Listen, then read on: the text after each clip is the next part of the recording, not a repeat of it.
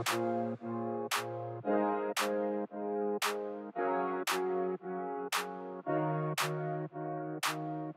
guys, we are here at 14 Cottage Street. We are moving along with our cabinet installs. You see behind me, we've got our first floor kitchen in.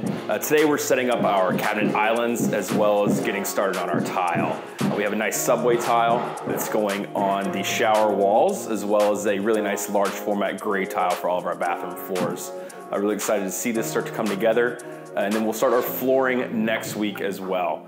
So we actually carried over a lot of our old flooring from 89 Central. We loved it so much and we had so much extra that we decided we wanted to use it here at 14 Cottage Street as well.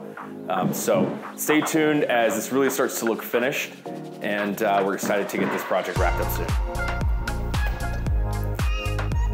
We are standing, or just me, but this could fit two, maybe three. We're standing in the large, luxurious shower at 14 Cottage Street. This is the master bathroom right now, and this is actually the unit that's sold. I am meeting with the client to basically show him the progress of the project so far. He picked out this large, oversized white subway tile, which we think is awesome.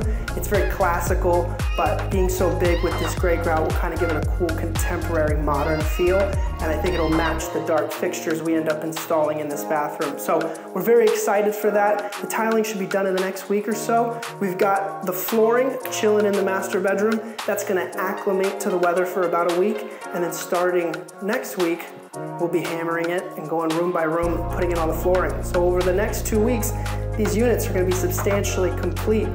You saw Harrison over in the kitchen, and we're just waiting for the countertops to arrive. We've got those all templated, so they're on the way. Very exciting stuff. Thank you guys for watching this week's Wolly Wednesday. Please like, comment, subscribe, and share with your friends. We appreciate you watching.